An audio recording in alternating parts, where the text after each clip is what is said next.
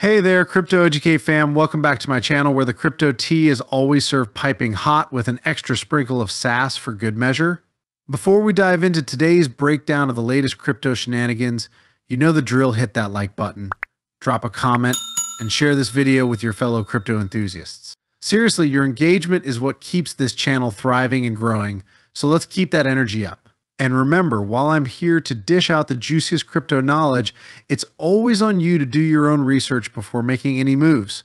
Crypto is a wild roller coaster, and trust me, you don't want to ride it blindfolded. All right, buckle up because we're jumping into some hot Cardano 80 action today, followed by a look at Michael Saylor's eyebrow-raising Bitcoin prediction that'll have you questioning reality. 23,000% gains. Anyone? Let's get started.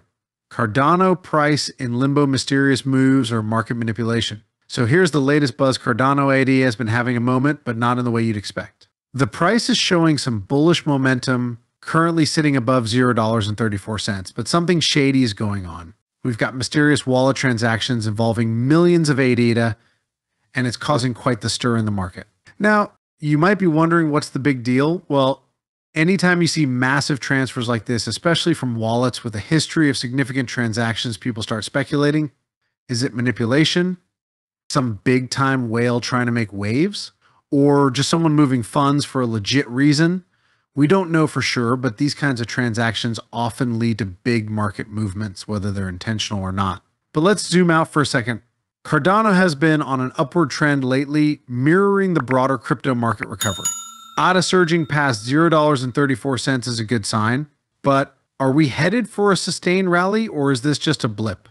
Well, rising trading volumes and increased open interest tell me that investors are starting to get confident again. And we know confidence in the crypto market is about as stable as a house of cards on a windy day. But let's break this down a bit. Why is ADA's price moving like this? One reason could be these mysterious wallet transfers. Large transactions can shake things up. It's like someone throwing a boulder into a pond ripples, baby. And sometimes those ripples turn into full-on waves. Why mysterious ADA transactions matter?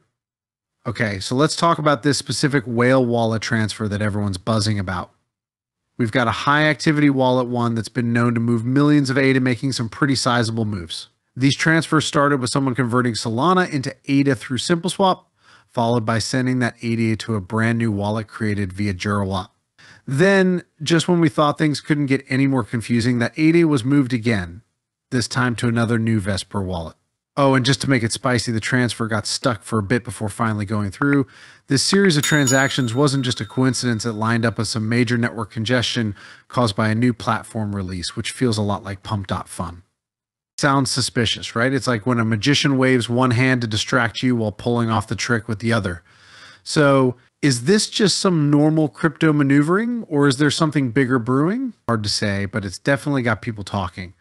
And ADA's price is reflecting all this hype. Over the past 24 hours, we've seen the price hover around the $0.34 mark, climbing 1.32% during US market hours. Now, I know 1.32% doesn't sound like much in the wild world of crypto, but in traditional finance, that's a solid move for a day. The real question is, can ADA break past its resistance levels and head for the stars? Can ADA hit $0.50 soon? Let's take a look at the technicals, because that's where things start to get really interesting. Right now, ADA's relative strength index RSI is sitting at 62, which is in that sweet neutral zone. It's not overbought and it's not oversold. That tells me that we might see some continued upward momentum, but we're not in bubble territory just yet. The moving average convergence divergence MACD also points to bullish momentum, with the MACD line rising above the signal line. This is good news for the short-term future of ADA. Plus, if you're one of those volume hawks, check this out. Trading volumes for Cardano have surged by 24.12%, reaching $288.05 million. That's not pocket change. It means more people are getting in on the action, which could be a signal that the price is poised to keep climbing. Combine that with a 2.06% rise in open interest, and you've got a recipe for potential volatility in the days ahead. So can ADA hit $0.50? Well, if this bullish momentum continues and ADA breaks through the $0.35 resistance, we could very well see it inching towards that $0.50 mark. However, don't get too ahead of yourself just yet. The $0.40 level is going to be a significant barrier, And only if 80 can clear that hurdle would $0.50 become a realistic short-term target. Beyond that, if the stars align and bullish momentum persists, we might even see ADA heading toward $1, but let's not jinx it. Now, as much as I love Cardano and its tech, always remember that ADA is no stranger to hype cycles. We've seen the peaks, we've seen the bakes, we've seen the valleys, and we've seen the community rally behind it. But like with any altcoin, the journey is far from linear. Hype drives prices, but sustained adoption is what will keep it afloat long term. Michael Saylor's mind-boggling Bitcoin prediction, $13 million BTC by 2045. All right, fam, now let's switch gears and talk about something that might just blow your mind. Michael Saylor, the executive chairman of MicroStrategy, has predicted that Bitcoin could hit $13 million by 2045. Yep, you heard me right, $13 million per Bitcoin. That's a 23,000% gain from where we're sitting today. Now, if you're sitting there with your jaw on the floor, trust me, I get it. But before you go running to buy up every last Satoshi, let's break down what he's saying and, more importantly, what I think about it. First off, yes, Bitcoin has had insane growth. It's gone from a few cents to tens of thousands of dollars in just over a decade. That kind of growth is almost unheard of, but can it really keep going like this? Michael Saylor's argument is based on his belief that Bitcoin is the world's first perfect money. He says modern currency is inherently inflationary, meaning it loses value over time. That's why people spend it instead of hoarding it. But Bitcoin, being deflationary, is designed to become more valuable over time. Saylor's thesis is that governments will keep printing money, driving inflation up, and eventually people will turn to Bitcoin as the ultimate store of value. Now, I see where he's coming from. We've all seen inflation eat away at the purchasing power of fiat currencies. But $13 million for a single Bitcoin? That's a bold claim, and I've got my doubts. Breaking down Saylor's Bitcoin bull case, look, I love Bitcoin as much as the next crypto enthusiast, but let's be real for a second. Hitting $13 million is a huge ask. It would require Bitcoin to take over a significant chunk of global capital. Right now, Bitcoin's market cap is around $1 trillion, while the total global equities market is over $100 trillion. Saylor's prediction would mean Bitcoin grows to be worth $250 trillion by 2045, making up 34% of global equities. That's not just a moonshot, that's a new solar system.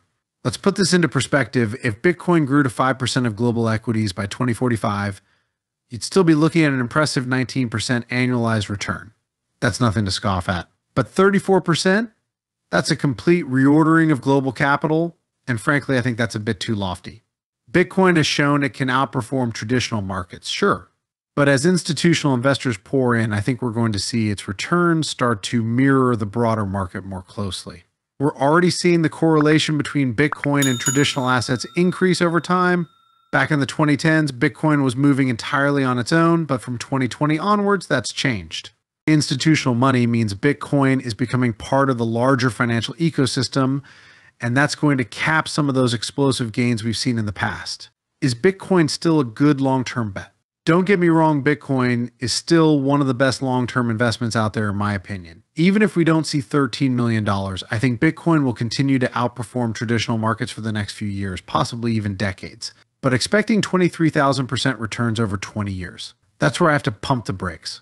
Saylor's argument isn't completely without merit though. Bitcoin's scarcity and deflationary design make it an attractive store of value. It's like digital gold, but with the added benefits of being easily transferable and verifiable. Unlike fiat currencies where governments can just print more money whenever they feel like it, Bitcoin has a hard cap of 21 million coins. That scarcity creates value. But the idea that it'll reach $13 million per coin assumes an adoption rate that's hard to fathom right now. To put it bluntly, Bitcoin isn't just going to replace gold, it's going to have to replace a huge chunk of other asset classes like equities, real estate, and even bonds. That's a pretty tall order. But hey, the crypto space is full of surprises, and stranger things have happened. So while I'm skeptical of Saylor's $13 million prediction, I'm not ruling out the possibility that Bitcoin could continue to rise and remain a solid store of value in the long term. What should you do with this information? So you're probably asking, should I still buy Bitcoin if it's not going to hit $13 million my take? If you believe in the long-term vision of decentralized finance and Bitcoin's role in the global financial system, then yeah, Bitcoin is still worth considering as part of your portfolio. Just don't bet the farm on it reaching Saylor's wildest dreams.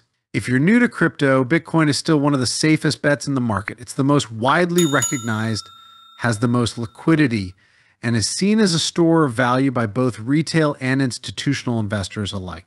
However, you need to manage your expectations. We might see those 30% annual returns for a while, but thinking Bitcoin will outpace the stock market by 20 percentage points every year for 20 years, that's where things start to sound more like fantasy than reality. At the end of the day, the most important thing is to do your own research. If you're just following predictions like Saylor's without understanding the full picture, you're setting yourself up for a rude awakening. Bitcoin might be the king of crypto, but it's still highly volatile, and long-term investing in it requires a strong stomach and a good sense of timing. All right, Crypto Educate fam, let's wrap this up with some key takeaways. First, Cardano is making some noise with mysterious wallet transactions that could potentially shake up its price. While 80's price is showing signs of a bullish breakout, we're not quite out of the woods yet. Watch those resistance levels carefully because breaking past $0.35 could pave the way for a run to $0.50 or even $1 if things really heat up. But don't get caught up in the hype. Remember that Cardano, like every other altcoin, has its cycles of boom and bust.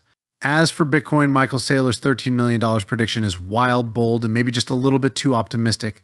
That being said, Bitcoin is still one of the best long-term plays in the crypto space. If you're thinking about getting in, make sure you understand what you're buying into. Bitcoin's deflationary nature and limited supply make it a strong contender as a store of value, but expecting it to reach the kind of growth Saylor's predicting is setting yourself up for disappointment. And as always, none of this is financial advice. I'm just here to help break down the crypto world for you in a way that's fun, engaging, and informative. It's up to you to take what you've learned and apply it to your own research and decisions. Thanks for sticking with me through this deep dive. If you found any value in today's video, make sure to smash that like button, drop a comment with your thoughts. I want to hear what you think about Saylor's Bitcoin prediction, and don't forget to subscribe for more crypto content. Your support is what keeps this channel alive and thriving, so let's keep this Crypto Educate fam growing. Until next time, keep doing your own research, stay sassy, and remember crypto is a marathon, not a sprint. See you in the next one.